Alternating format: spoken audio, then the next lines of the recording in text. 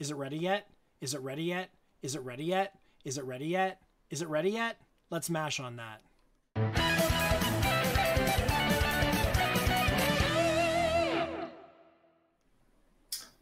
Hi everybody, and welcome to another episode of the Asp.Net Monsters.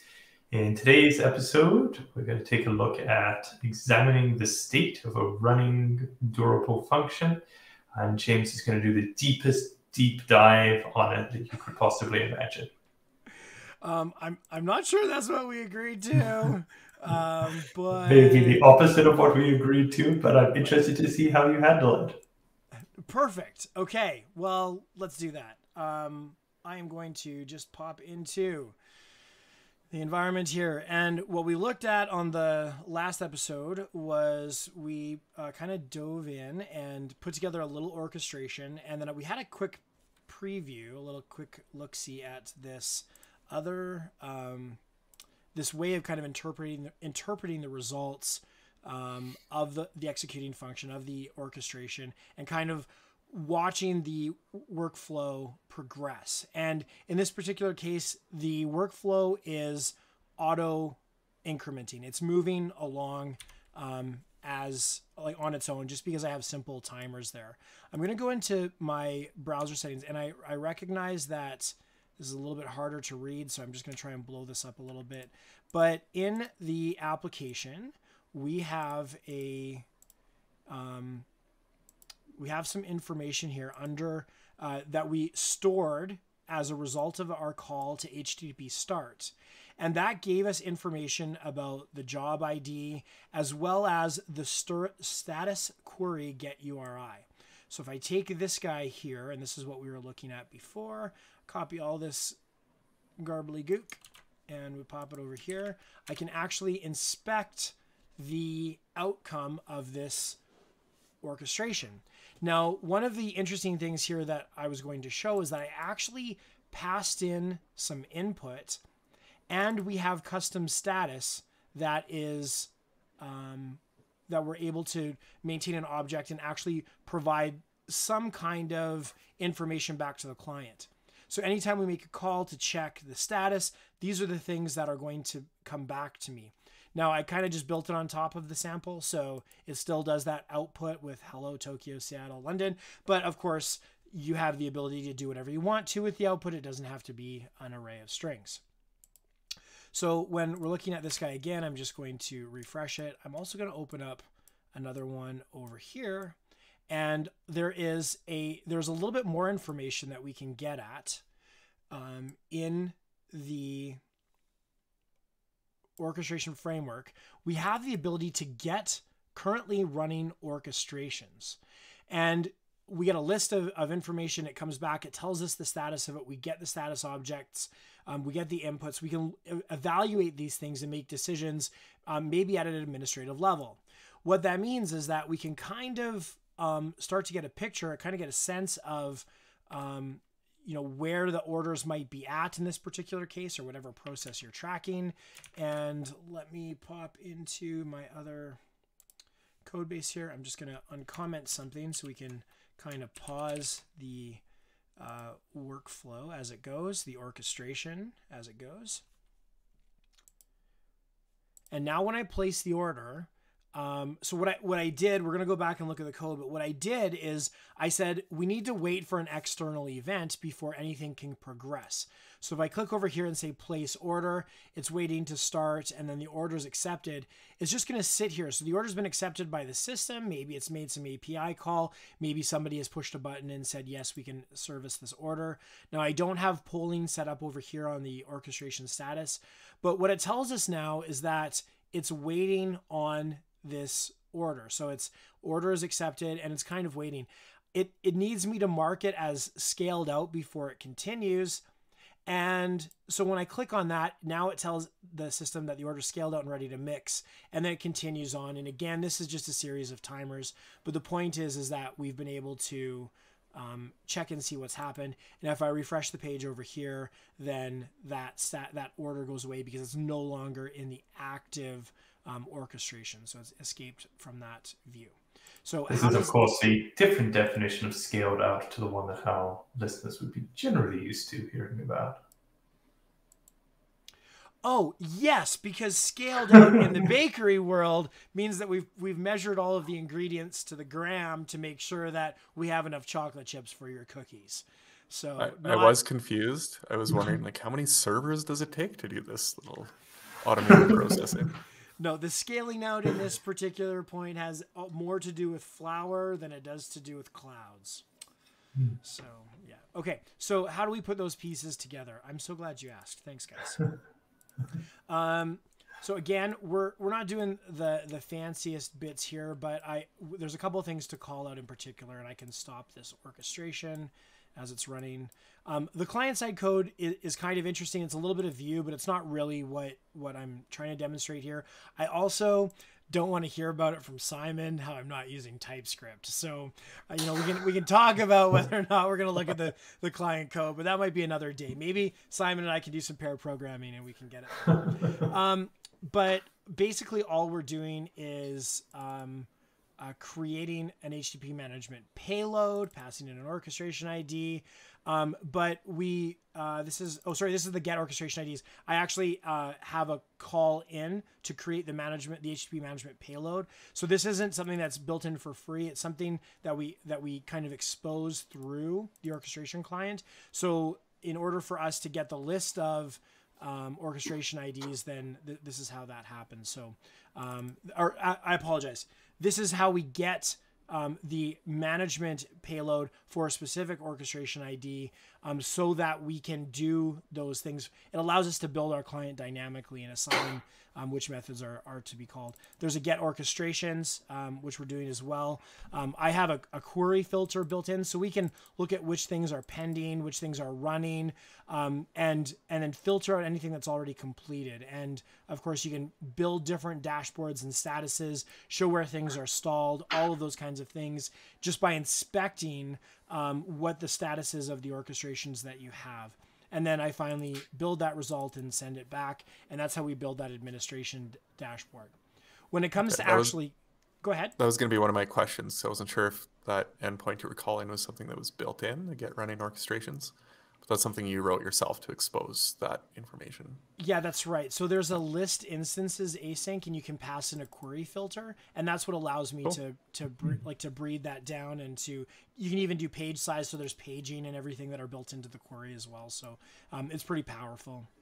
It's something you'd usually want behind authentication and authorization, right? Absolutely. When you're sitting back on an admin dashboard, and right away it starts to show me, it starts to open up the idea of having an administrative dashboard that shows, things that have been completed in the last month, or things that are due in the next 3 days, or anything that's stalled based on a custom status. You'd have to do a little bit more work. We'd have to get back anything that's still pending or running and then inspect the custom status on those individually. But it at least gives you the opportunity to start to play with those data and start to understand where things are at in your organization for all of these different things that are happening. So that's the get orchestration piece. Now, the other piece that we're working with, though, is that I have...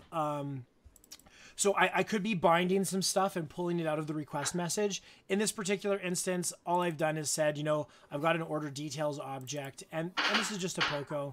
It's just got a couple of properties on it, total value, order ID. So nothing too interesting there, but it could be literally anything. And that input could come from, in my case, when I start an order, all I'm doing is saying start order, and it's just calling this method. But more typically, you're going to have somebody, specify what kind of cake they want, and so on and so forth.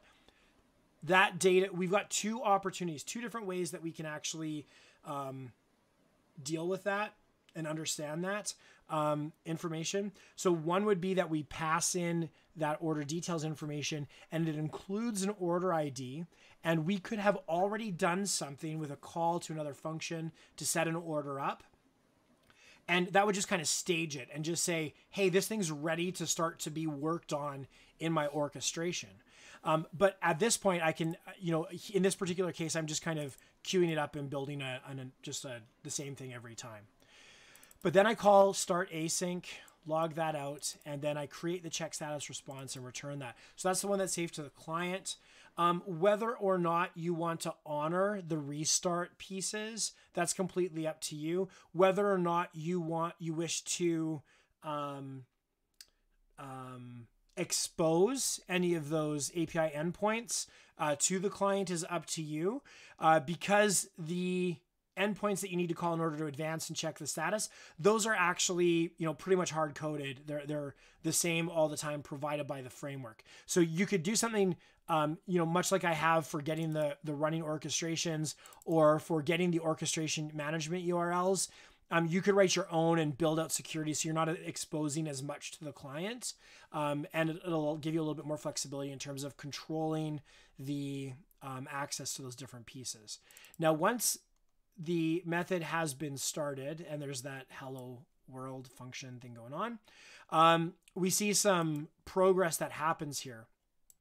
Now, one of the interesting things that we've got is this order progress object. Again, it's just a POCO, has a number of properties on it.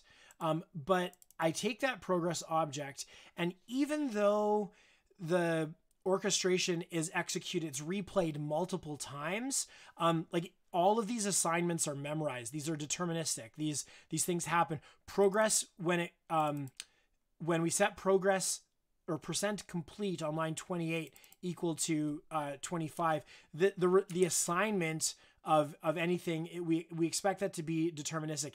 If it's not, the framework will actually complain and it will error out on you. So if you try to make an async call or something to a file system, it won't accept that. Now, in the event that you do need to make an async call or talk to the file system or check for blobs or build a PDF or anything like that, that's where you're going to want to implement an activity trigger. You are free to do whatever you want here, inside of legal boundaries, I suppose. And in doing that, you're protected from the constraints of deterministic code, and we can make external asynchronous calls, et cetera, et cetera. But in terms of what we do here, it all has to be deterministic. So what I'm doing is I set the custom status. Now you can see here, I don't have something set up like hubs and signal R. I haven't gone that far down that route because polling actually is pretty cheap and it's free in terms of, it's cheap for egress and payment of bandwidth because we're just sending a little bit of JSON back, but it's also free in terms of the status queries and polling are already set up as part of the endpoints in the framework. So we don't have to do any work. So just by virtue of setting the custom status, a client that's polling for progress is actually able to see where we're at and get this information. So that progress object is stored and the orchestration framework returns the progress.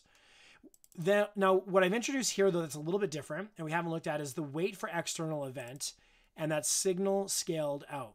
So now if we have a look again at the browser results, one of the things is a send event post URI.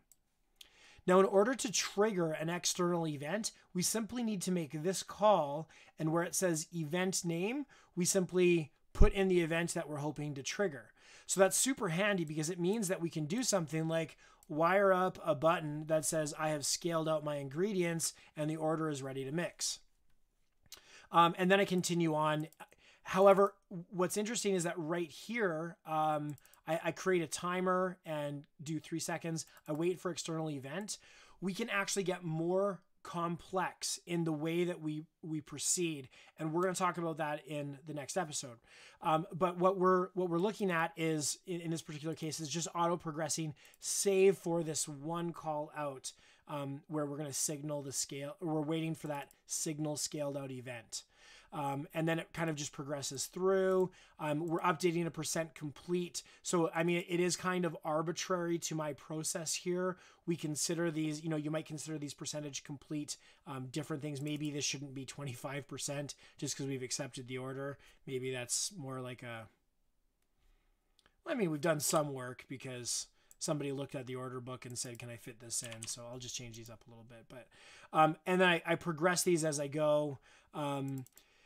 And then finally I return my output. So that's when it's done. That's when this orchestration will fall out of my filter for get orchestrations, and that's how I'm able to use a client to place an order and an administrative dashboard to progress orders using durable functions and orchestrations in Windows Azure.